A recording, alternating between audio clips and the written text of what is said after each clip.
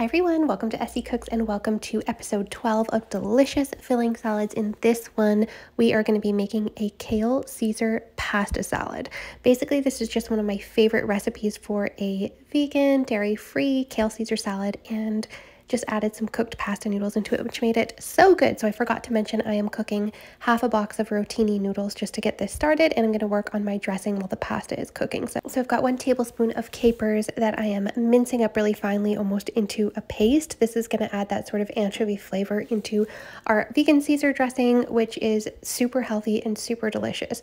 We're going to use a 1/4 cup of tahini. That's going to make it super creamy and delicious without any dairy, and it's super healthy for you as well. Then I'm going to add 2 to 3 tablespoons of fresh lemon juice. If you don't have fresh, you can just use the bottled. And I've got 1 to 2 large cloves of garlic. Caesar dressing is usually pretty garlicky, so just adjust this to your taste. That was a huge clove of garlic and it ended up tasting super delicious in here. Then we're going to add half a teaspoon of Dijon mustard. Now I'm making a double batch here in the video, but this is just the ingredients for a single batch. Then I am going to add 1 teaspoon of the brine from the pickled capers.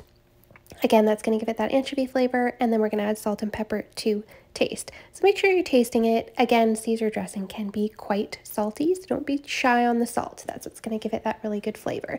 Now, we need a little water to adjust the consistency. I would say start with 1 tablespoon at a time, mix it up and see how thick it is, because this is really dependent on your tahini. If your tahini is thick, your dressing is going to come out really thick. So just keep working at it until you get the consistency that you want. That is too thick for me, but you could enjoy it like that if you want. I'm going to add a little bit more water to it and just thin it out a little bit more, get it to a little bit of a thinner consistency. Also, it's just noteworthy that this does thicken up in the fridge, so if you're making it ahead of time, just keep that in mind. It will thicken in the fridge, but you can always put it in there, add a little bit of water, mix it up, and good to go. Now, I actually felt like blending this up just to give it an even creamier texture, so I just used my immersion blender to just sort of whip all of those ingredients together, but that is optional. And look at that beautiful, delicious vegan Caesar dressing. Now, for the chickpeas, I've got 1 can of rinse and drain chickpeas and a tablespoon of olive oil in a pan.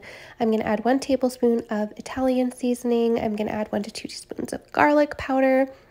And I'm just going to cook that until they are nice and crispy in the pan on medium heat. Now you can add a little bit of smoked paprika or hot chili powder, which I actually ended up doing as well, just to give it a really nice flavor.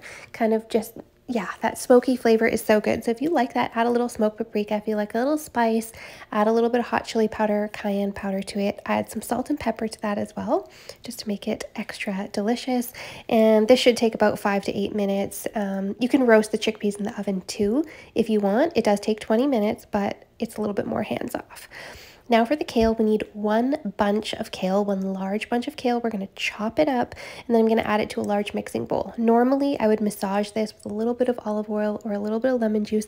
I didn't do it this time, and I would not recommend. Always massage it because it just tastes better when you massage it. It makes it more palatable. It just sort of softens it up a little bit. Now, I've got my cooked pasta noodles. I ran those under cold water once they were cooked al dente, just to make sure that I stopped the cooking process, which is great for a pasta salad. Not something I normally do, but since we're eating it cold and it's in a pasta salad, keeps the noodles nice and fresh. We don't want them to get mushy. We don't want them to like cook the kale almost or the chickpeas. It just wouldn't be right. So now I'm going to add all of the dressing on, and then I'm going to add the chickpeas on, and I'm going to toss it to combine. I ended up making this for meal prep as well. If you are meal prepping, make sure you leave those chickpeas on top just to keep them a little bit fresh. Make sure that they don't get mushy. And this was such a great meal prep. Thank you so much for watching this video. If you liked this video and you want to see more like this, make sure you hit that like and subscribe button below.